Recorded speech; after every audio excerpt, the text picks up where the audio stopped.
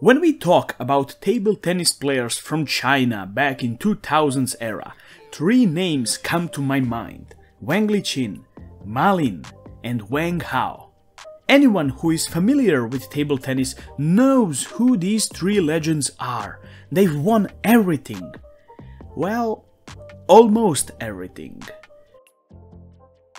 Before we get into this video, I just want to say that I'm so happy and grateful that this channel has over 2000 subscribers and people in general who like to comment on these types of videos. As for my inactivity lately, I had a lot of studying to do, so I'm sorry, but here we are again, ready for more table tennis talks. Today's topic is the triangle of the three most dominant Chinese table tennis players from the 2000s era and how they prevented each other from becoming Grand Slam champions. Quick note, as I mentioned in my first video, a Grand Slam is a feat that only few players managed to accomplish. In order to become a Grand Slam champion, you need to win World Cup, Olympic Games and World Championships. In the late 90s and early 2000s, great players such as Liu Guoliang, Jan-Ove Wallner and Kong Linghui started to retire one by one. It is only natural for the next generation to step up. Players such as Werner Schlager, Vladimir Samsonov, Joe Se-hyuk and of course Timo Boll really made an impact in the 2000s era. But there were three players that were feared the most back in 2000s. Between the year of 2000 and 2010, Wang Liqin, Ma Lin and Wang Hao combined for 12 out of the 19 major tournaments. And those are World Championships, World Cups and Olympic Games, of course.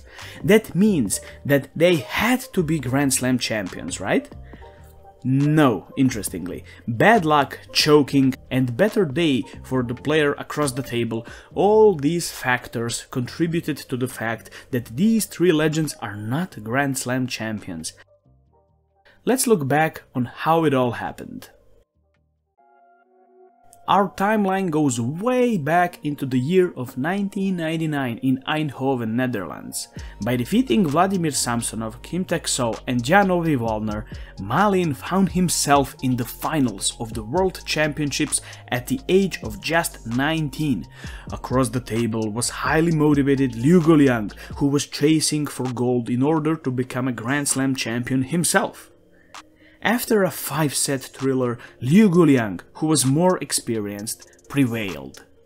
The very next year, Ma Lin and Wang Liqin met each other at the semi-final stage of the 2000 World Cup in Yangzhou. Ma Lin defeated Wang Liqin 3-0 and then went on to sweep Kim Taek-soo 3-0 as well, thus winning his first ever World Cup title. This was the first time that two out of our three protagonists met each other on the biggest stage. We now go to the year of 2001, Osaka, Japan, World Championships. Wang Liqin defeated Jorgen Persson, Kim Taek-soo and Chiang Penglung on the way to reach his first ever World Championships finals. On the other side, Ma Lin defeated Jörg Roskopf and Liu Guoliang before he was stopped at the semi-final stage by his more experienced friend Kong Linghui. Kong defeated Ma Lin 3-1. In the finals, that same experience Kong relied so seemed as the recipe for another victory. At the 2001 World Cup, Wang Liqin wanted to continue his win streak. He managed to defeat Werner Schlager in the quarterfinals. In the semi-finals, he was ready to face the winner between Ma Lin and Jörg Roskopf. Jörg managed to get his revenge on Ma Lin before losing to Wang Liqin in the semi-finals. All was set for Wang Liqin to win two biggest titles in the same year. However, across the table was highly motivated Vladimir Samsonov, who played one of the best matches of his career. He defeated Wang Liqin in 4 straight sets, winning his second World Cup title in the past 3 years. 2002 World Cup in Yunnan was a disaster for both Wang Liqin and Ma Lin. They both lost their quarter-final matches. Defending champ Ma Lin lost to Croatian vet Zoran Primorac, while Wang Liqin lost to the eventual champion Timo Boll. Disaster would continue for the promising Chinese duo as they both lost in the quarter-final stage of the 2003 World Championships in Paris. Ma Lin lost against each other on the biggest stage was at the 2003 World Cup in Tianjin. In the semi-finals, Wang Liqin sought revenge on Ma Lin because 2 years ago he lost against his compatriot and rival at the same semi-final stage of a World Cup. As luck would have it, their meeting would be a rerun as Ma Lin defeated Wang Liqin again, this time 4-1. Ma Lin went on to win his second World Cup title, while Wang Liqin settled for a third place. Still, in the shadows of these two giants, Wang Hao was lurking, waiting for his time to come. At that same World Cup, he lost in the quarterfinals to the former world number 1 Jean-Michel Save in an epic 7-game thriller. The Olympic Games. Probably the biggest reason why it is so hard to achieve a Grand Slam, simply because they occur every 4 years, so you basically have 3 or maybe 4 shots at the title. Ma Lin, Wang Liqin and Wang Hao were all competing in Athens. First one to go out was Ma Lin. In a demonstration of greatness and evergreen abilities, Jan-Ove Wallner defeated Ma Lin 4-1 in their round of 16 encounter. This was prime Ma Lin versus past prime of Wallner. One of the better table tennis matches I've seen. Two legends now remain, Wang Liqin and Wang Hao. They met each other for the first time on the biggest international stage at the semi-final stage of the Olympic Games. Battle of the Wangs, if you will. All jokes aside, Wang Hao looked more comfortable and motivated that day. He defeated Wang Liqin 4-1 to book a place in the finals of Olympic Games. Wang Liqin managed to defeat Wallner in a third-place match, thus securing a bronze medal. In the finals, however, it would not be a player from China who would celebrate. Extremely interesting and nail-biting match resulted in a 6-game victory for the Korean penhold master. Back in 2004 in Hangzhou, Ma Lin defended his World Cup title from the year before. This time he would defeat Wang Hao in the semi-final match. This was the first time these two met at the big international stage. Ma Lin showed no mercy as he quickly dismantled Wang Hao 4-0. He would go on to defeat Krianga again, just like a year ago, to win his third World Cup title.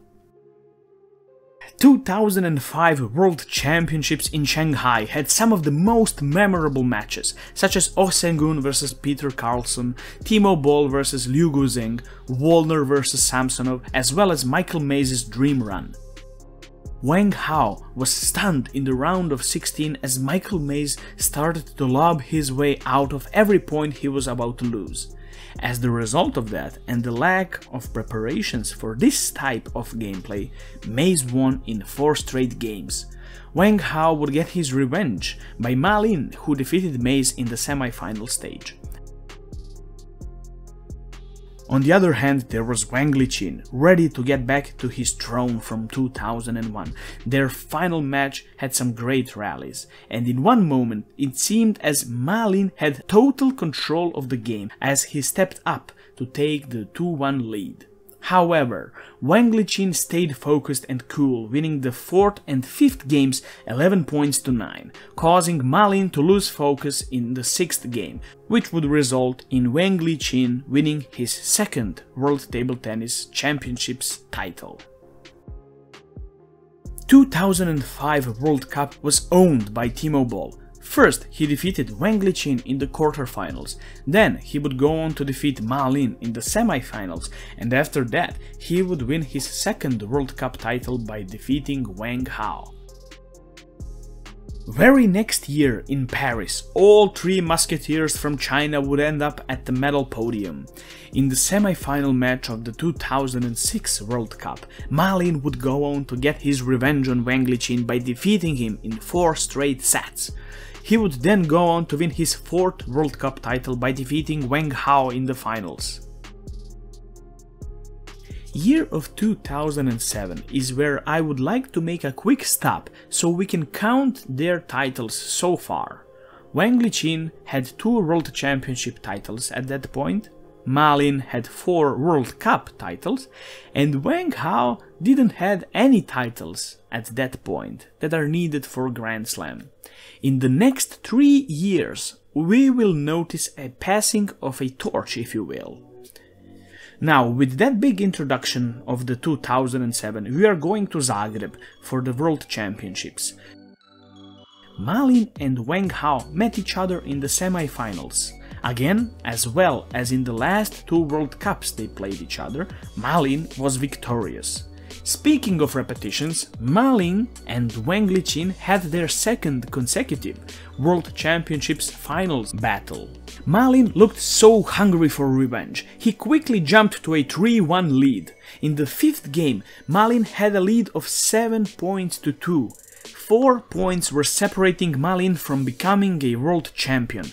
I will leave a link in the description to my other video that revolves around the biggest table tennis comebacks in history, and this one is certainly one of them, if not the biggest comeback ever.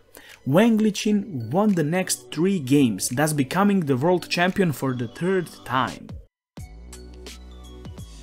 2007 was the last time that Wang Liqin would win a World Championship title, as well as he would appear at the World Cup stage. As for Ma Lin, 2007 was the last year that he would be playing in the finals of a World Championships, as well as the last time he would, just like Wang Liqin, appear at the World Cup stage. However, that same year of 2007 would be a great year for Wang Hao, as he would go on to win his first ever World Cup title. Wang Hao defeated Ryu Seung-min in the finals 4-0. That would be a revenge for that hard loss from the 2004 Olympic Games, as well as revenge for his compatriots Ma Lin and Wang Liqin, who Ryu Seung-min defeated in the quarter and semi-finals of that same World Cup. Olympic Games 2008, city of Beijing. Objectively speaking, the pressure was extremely high for all 3 players. Let's be clear, Ma Lin just brutally lost the title in Zagreb. Wang Liqin couldn't seem to win World Cup title and he was getting older, and Wang Hao still remembers his 2004 finals loss at the Olympic Games to Ryu Seung-min. Ma Lin met Wang Liqin in the semi-final stage. Just as Wang Liqin didn't allow Ma Lin to win a World Championship title, Ma Lin didn't allow Wang Liqin an Olympic gold medal. He would defeat Wang Liqin in the semi-final stage in 6 games. On the other side, Wang Hao had just defeated Jorgen Persson in the semi-final stage 4-1. World number 1 Wang Hao versus world number 2 Ma Lin. Reverse penhold versus reverse penhold. Everything was set. After 5 thrilling games, it was Ma Lin who prevailed, winning the 2008 Olympic Games gold medal. Wang Liqin had to settle for bronze as he defeated another Swede just like 4 years ago, this time Jorgen Persson. Olympic Games in Beijing would be the last time Wang Liqin competed, as in the 2012 Olympic Games, new generations were emerging, such as Zhang Jike, Ma Long and Xu Xin. Sadness from a tough loss in Beijing was slightly toned down as Wang Hao won his 2nd straight World Cup title in Liège by defeating Timo Boll in the finals. The biggest show of passing of the torch could be seen at the 2009 World Championships in Yokohama. Wang Liqin would, for the 3rd time in a row, defeat Ma Lin at the World Championship stage, this time in a 7-game semi-final battle. Wang Liqin was looking to obtain a three-peat, or should we say to win 3 World Championship titles in a row. However, this is where our passing of the torch story comes to screen. Wang Hao, by defeating young dragon Ma Long, would book his first ever World Championships final ticket. Wang Liqin and Wang Hao would play for the first time at the World Championship stage. After 4 games, it was clear. A new era had begun. Wang Hao was world champion. We will skip the 2009 World Cup as neither Wang Liqin, Ma Lin nor Wang Hao played that year. 2009 was the last year Wang Liqin, Ma Lin and Wang Hao would play against each other. As we go into the 2010 World Cup in Magdeburg, we can notice a pattern. Wang Hao is dominating. By defeating Timo Boll in the semi-finals and up-and-coming compatriot Zhang Jike in the finals, Wang Hao won his third World Cup title. All that was left for him was Olympic Games. 2011 World Championships in Rotterdam was a turning point for many Chinese players. Wang Liqin played his last World Championships match as he lost to the eventual champion Zhang Jike in the quarterfinals.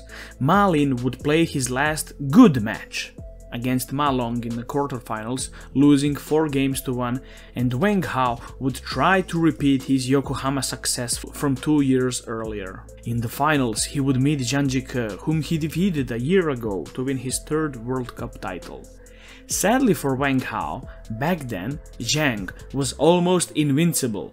In an epic 6-game match, Zhang Jike won his first ever World Championship title. That finals loss would become the beginning of Wang Hao's agony known as Zhang Jike. That same year at the World Cup in Paris, these two would meet in the final stage again.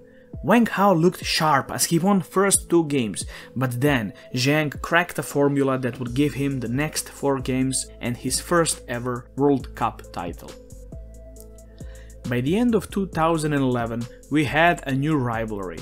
2 players who only lack Olympic gold, Zhang Jike, who in a span of just a few months won World Championships and World Cup, and Wang Hao, who won 3 World Cups as well as World Championships in 2009. There it is, my fellow table tennis fans, end of our long story. 2012 Olympic Games in London. Wang Hao was in a race with Ma Lin and Wang Liqin for a Grand Slam. They retired, leaving Wang Hao to battle with Zhang Jike for that same achievement. As luck and destiny would have it, Wang Hao and Zhang Jike would meet each other for the finals of 2012 Olympic Games. I'm not going to lie, Wang Hao was the first player I watched on TV back at the 2008 Olympic Games in Beijing. His match against Ma Lin was the reason I started playing table tennis. I was his big fan. Watching that match in 2012 was devastating for me, because I knew that every story has to end, and just like Ma Lin's and Wang Liqin's, Wang Hao's ended without a Grand Slam. Zhang Jike played extraordinary, incredibly, a beautiful play style for all table tennis fans to watch. In only 455 days, he managed to win a Grand Slam, a record that will probably hold for many years to come. Wang Hao made one last stand next year in Paris at the World Championship stage, where he would lose to Zhang Jike for the 4th time in a row. With a silver medal from 2013, our story of 3 Chinese giants ends. When we look back in time, these 3 players played each other 13 times, with a noticeable pattern of Wang Liqin's World Championships dominance and Wang Hao's and Ma Lin's World Cup dominance. These 3 legends continued China's dominance previously set by Liu Guoliang, Linghui and Wang Tao back in the 90s. It was a privilege to watch these great players compete and push each other to the limits. Even though they did not win a Grand Slam, that doesn't take anything from their incredible and respective careers. As luck would have it, they prevented each other from winning it all except our hearts, heart of every table tennis fan. I would like to thank you for watching this video, and I hope that in the near future I can continue uploading table tennis content more often. I am taking a bar exam in half a year, so it will be a challenge to keep up, but with such a beautiful sport at hand, I will find some way to stay active. I would like to know in the comment section who was your favorite table tennis player from the 2000s era and why. If you like this video guys, feel free to subscribe to my YouTube channel and Patreon. And as always, thank you for your time and see you soon. Goodbye.